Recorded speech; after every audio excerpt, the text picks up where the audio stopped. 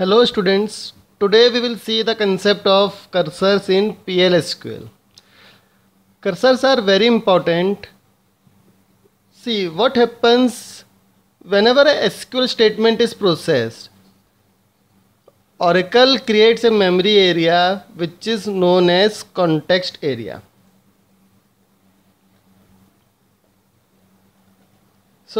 जब भी कोई एसक्यूएल की स्टेटमेंट प्रोसेस होती है तो ओरेकल एक मेमोरी एरिया क्रिएट करता है जिसको हम कॉन्टेक्स्ट एरिया कहते हैं. And a cursor is a pointer to this context area. Clear? So a cursor is a pointer to this context area. What it contains? It contains all the information needed to process the SQL statement. So cursor basically contains all the information which is needed to process the SQL statement.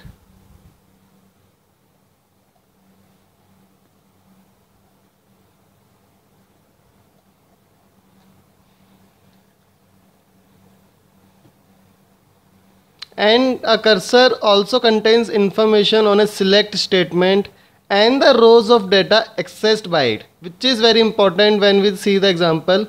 It contains all the information on a select statement and all the rows. So information on select and all the rows which are accessed by this select statement. This all information is in cursor. There are two different types of cursors in PLSQL, implicit cursors and explicit cursors. Implicit cursors are automatically generated by Oracle whenever an SQL statement is processed. So these are automatically generated by Oracle whenever a SQL statement is processed. जब भी कोई एक SQL की statement की processing होती है तब एक implicit cursor create होता है. Now see, there are certain attributes which are used by PLSQL cursors and these attributes are very important. So some of the attributes I am writing here, and these attributes are used with SQL command. We will see how it is used. First attribute is %found. It returns true if a DML statement like insert, delete and update affects at least one or more row, or a select statement returns one or more row. So it returns true if DML statement affects one row, one or more row, or a select statement returns at least one or more row, then it will return true, %found. Similarly, second is %not found, which is exactly the opposite of the above %found. It will return true if no rows is affected and true if no row is written by select. Third is % is open. % is open always return false for implicit cursor. ये आपको याद रखना है. Always false for implicit cursor.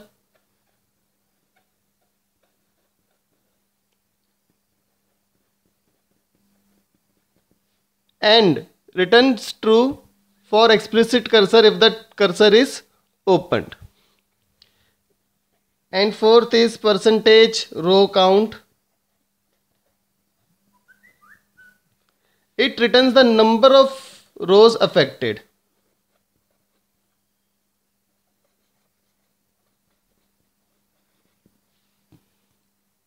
These are the attributes which are commonly used when we will write one or you will write any PLSQL cursor program. Now we will see what are PLSQL explicit cursors. Second type of cursor is PLSQL explicit cursors. These cursors are declared explicitly by the developer.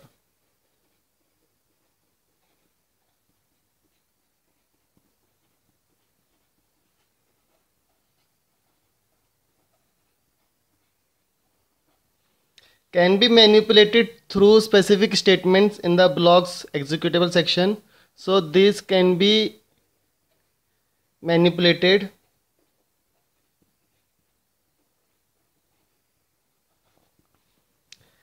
Now there is a processing of explicit cursor through a flowchart.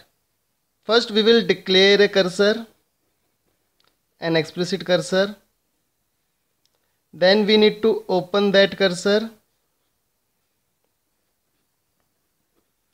Then the rows are fetch, using fetch. In this we need to check whether the cursor is empty or not.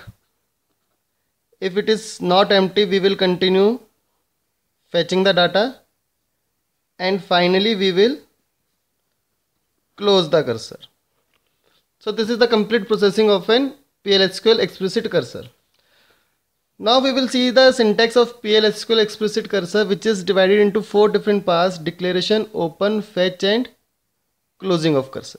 After that we will see an example of using PL-SQL cursors. First step is to declare a cursor. So to declare cursor, it should be associated with the select statement, and we will write it like this: cursor, then the name of cursor. So cursor name is select statement. This is a syntax for declaring cursor. Now open cursor, open statement executes the query and binds any variable data referenced. So to open a cursor, you just have to write open cursor name.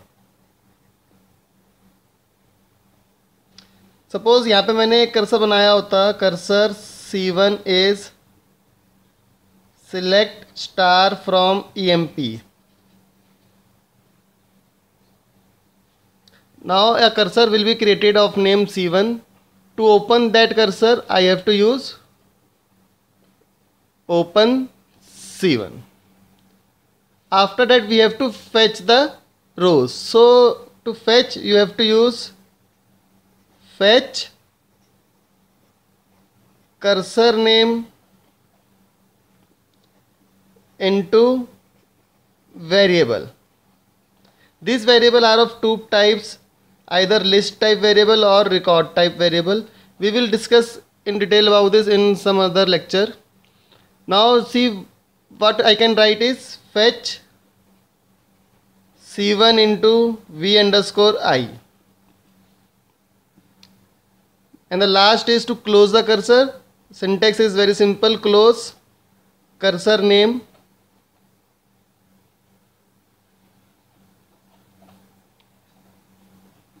close C1. So this is the complete processing of any PL-SQL cursor.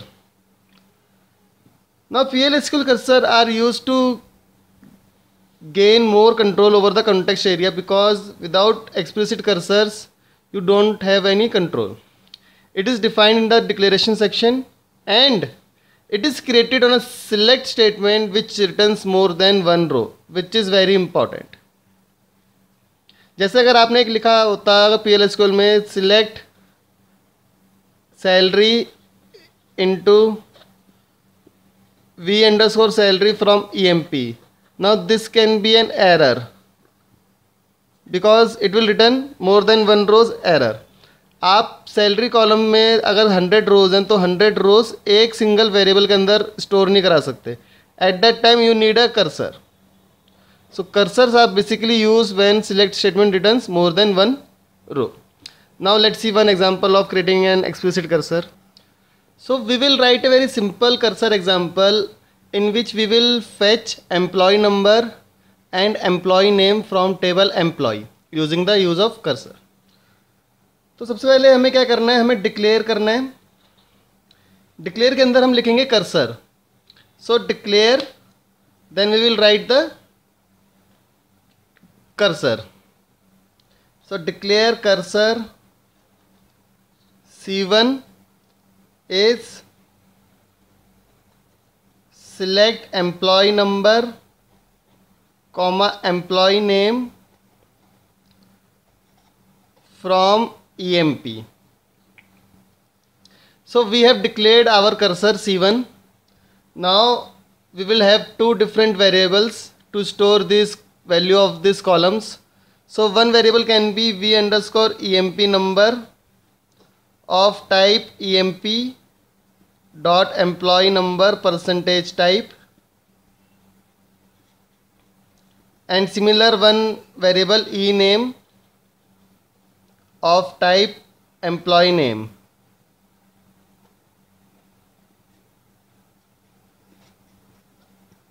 Now declaration part is over.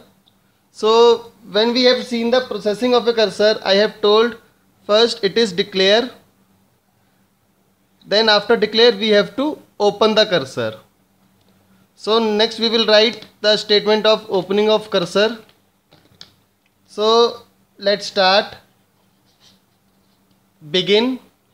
In begin we will write opening cursor statement, which is open cursor name C1. So opening is done.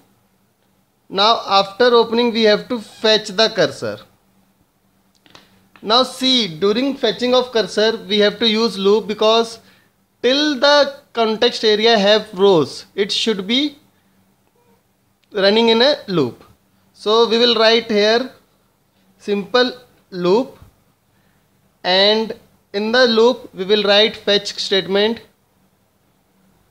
fetch C1 into these two variables, v underscore employee number, comma v underscore name. And when we have to exit from the loop, exit when C1% not found. ये not found attributes हमने पहले पढ़ा था.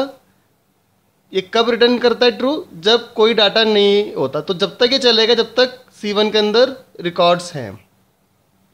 After that right and loop. So the loop is now over, and during the loop you can print also the values. if you write a statement here, DBMS underscore output dot put underscore line. In this you can print these values. V underscore employee number, then use concatenation operator, and V underscore e name. So it will print the value of each of the employee number and employee name with the use of cursor. यहाँ पे e होगा, ये e name है क्योंकि यहाँ पे हमने variable e name लिया तो यहाँ पे भी e name आएगा. So now fetching of the cursor is done. After fetching we have to close the cursor. So write close C1 and finally write to close this end. This is a very simple example of cursor. You can use this cursor to fetch the values. आप cursor को use कर सकते हैं अपने according. जो भी आपको data चाहिए आप उसका कर्सर बनाइए, सिलेक्ट स्टेटमेंट में वो डाटा लेकर आइए और उसको फिर प्रोसेसिंग कर लीजिए.